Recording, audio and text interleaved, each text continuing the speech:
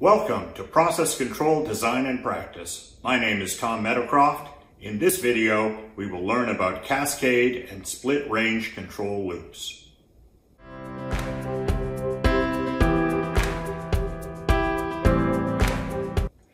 In the last lecture, we learned that some process elements have slow dynamics. Here, a process stream feeding the flash tank T1 is heated using the steam heat exchanger E1 to drive off a low boiling component as vapor. The process objective is to maintain the composition of the bottoms product by maintaining a temperature in T1. We have 1 degree of freedom to manipulate the steam valve CVE1. Clearly, we need to use that degree of freedom to control T1, the T1 temperature. Sadly, that will be a slow loop because the thermal mass of T1 is substantial. Too bad we can't control TTE1 instead. That would be a fast loop, and the resulting control performance would be much superior. But TTE1 isn't our objective. TTT1 is.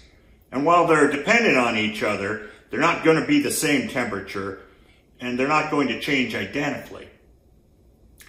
Let's look at the control problem more closely. What changes would disturb T1's temperature, and therefore cause the composition of the bottom product to change? Pause here and think of your answers.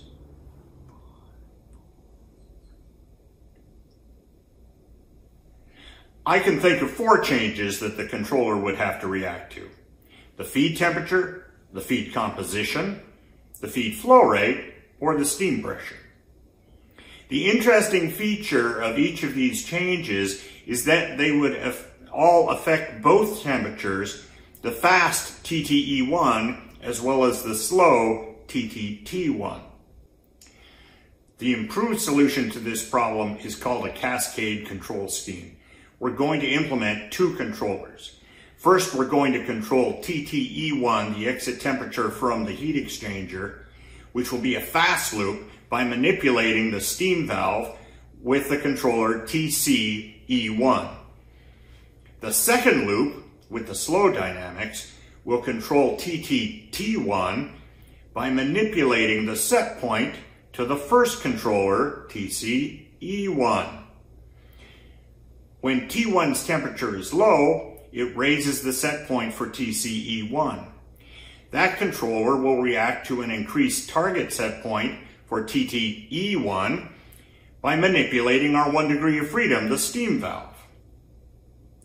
We're going to label TCT1 the supervisory controller because it is giving commands to TCE1, which we will call the subordinate controller. In a cascade scheme, the subordinate controller is always the fast loop and always manipulates the degree of freedom. The output of the supervisory controller always manipulates the set point of the subordinate controller, which we label RSP for remote set point. Note, we have not created an extra degree of freedom here, and we're still only satisfying one objective and manipulating one valve. But a cascade control scheme has multiple advantages. First of all of the disturbances that we listed affecting TTT1 will affect TTE1 as well, but they affect the subordinate temperature much faster, and the fast subordinate controller will adjust to reject those disturbances on the secondary objective with little or no effect on the primary objective.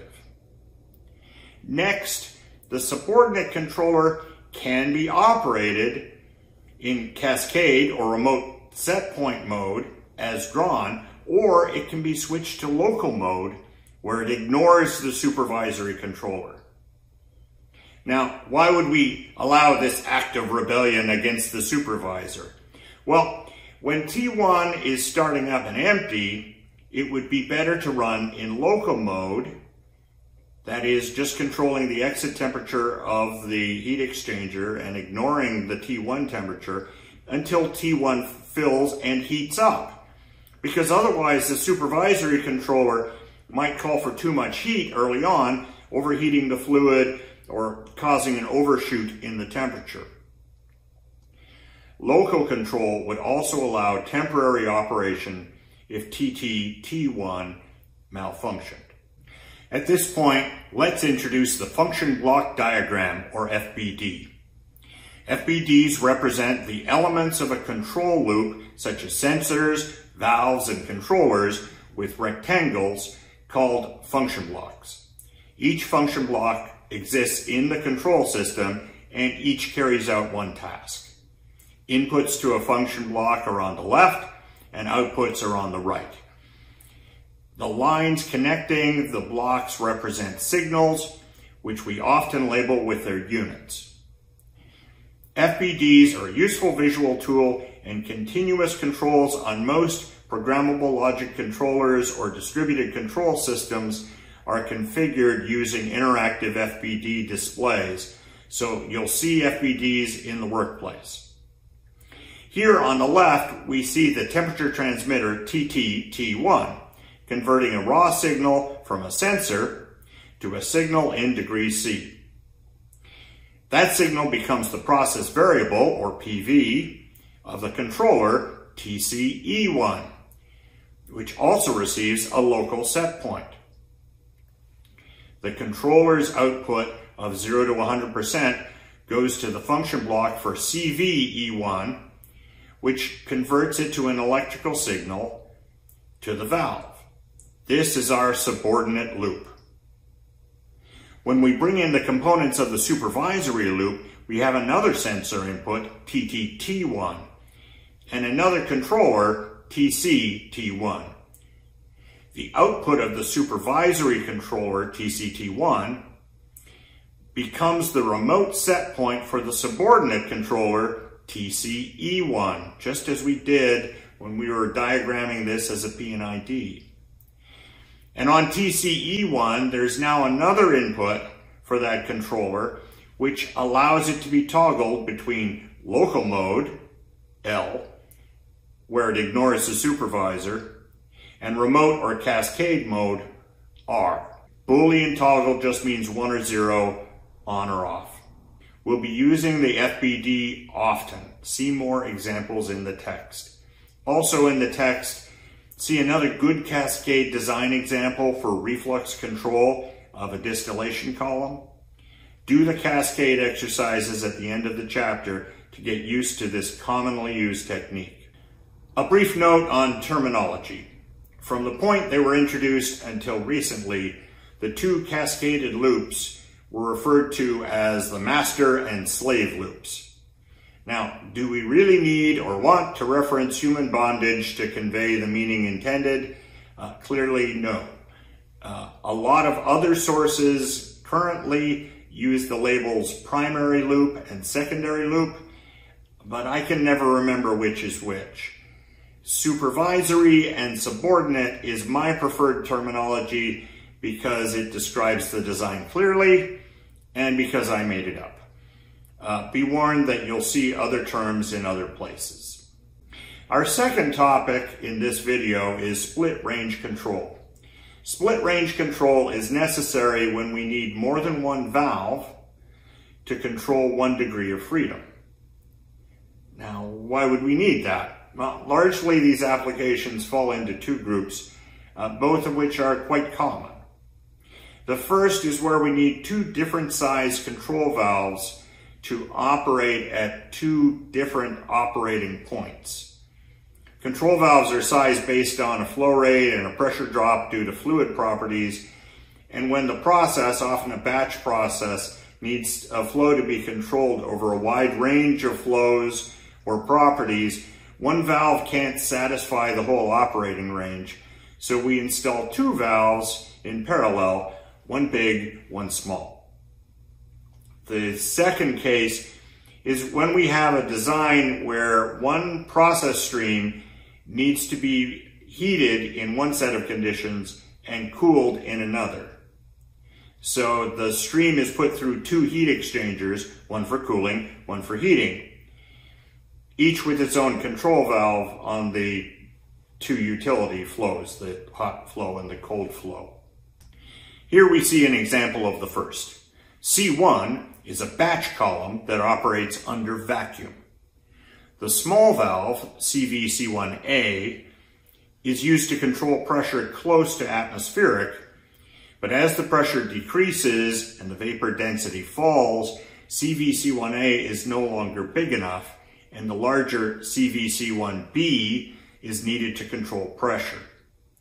We need to convert the output of the controller, PC-C1, to appropriate signals for the two valves, as shown in this graph.